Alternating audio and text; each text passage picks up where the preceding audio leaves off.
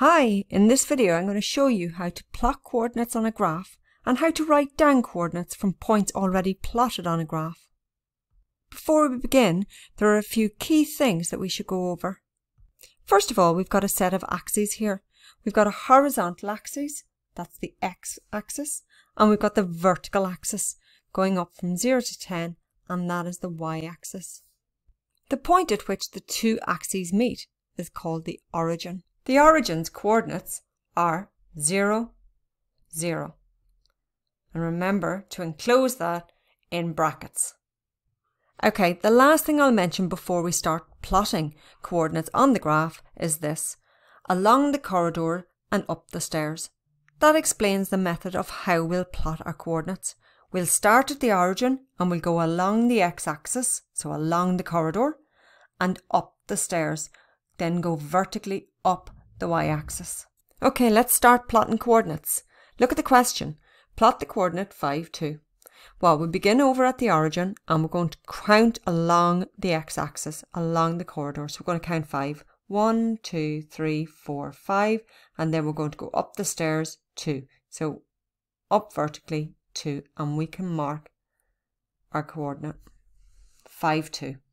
Here's the next question. Plot the coordinate 0, 2. Each coordinate has two parts. It's got an x part and a y part.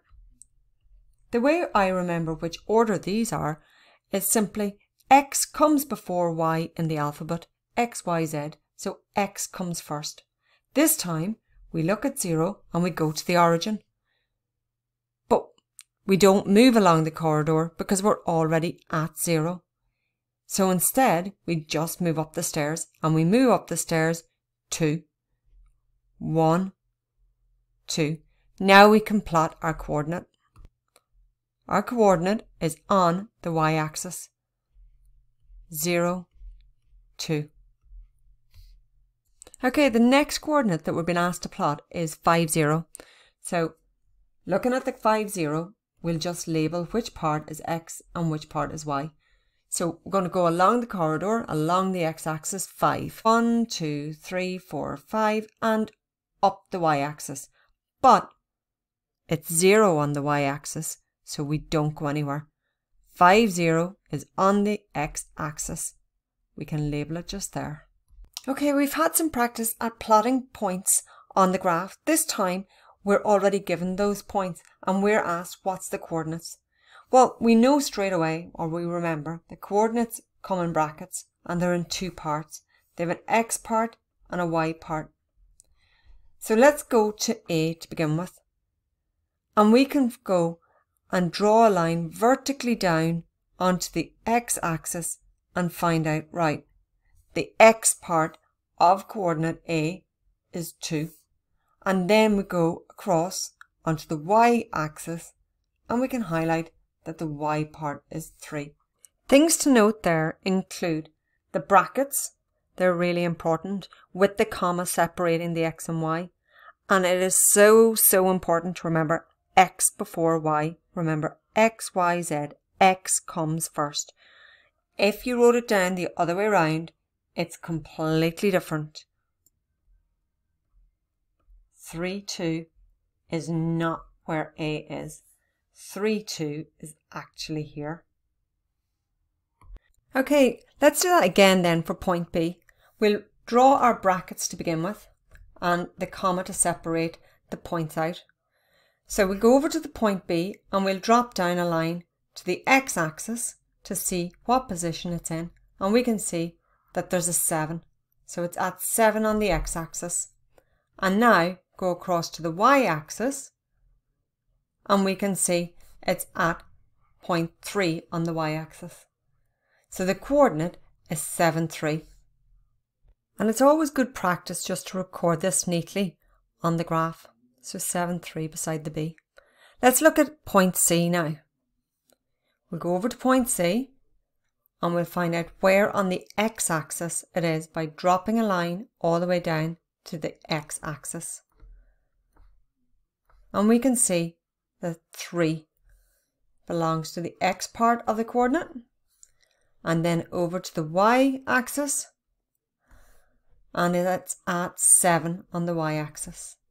And again, quickly, just for point D, we can go across on the x-axis and we'll see that D is at 8.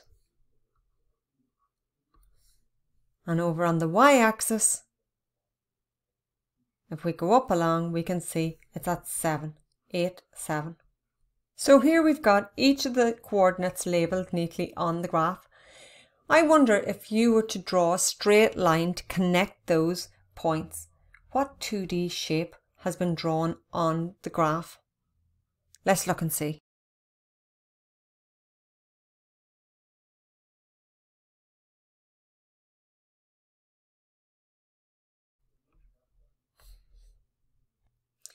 It's a parallelogram. You can see that the opposite sides are parallel and the opposite sides are of equal length. It is missing any right angles. So in other words, it looks like a slanty rectangle. And a slanty rectangle is a parallelogram. Here's a typical question about plotting coordinates. Here are the coordinates for 3 corners of a rectangle. 1, 5, 1, 1, 7, 1. Plot the coordinates, draw the rectangle, and record the coordinates of the 4th corner. So let's begin. We'll begin by plotting the coordinates that we were given. 1, 5. We go along the x-axis to 1 and up the y-axis to 5.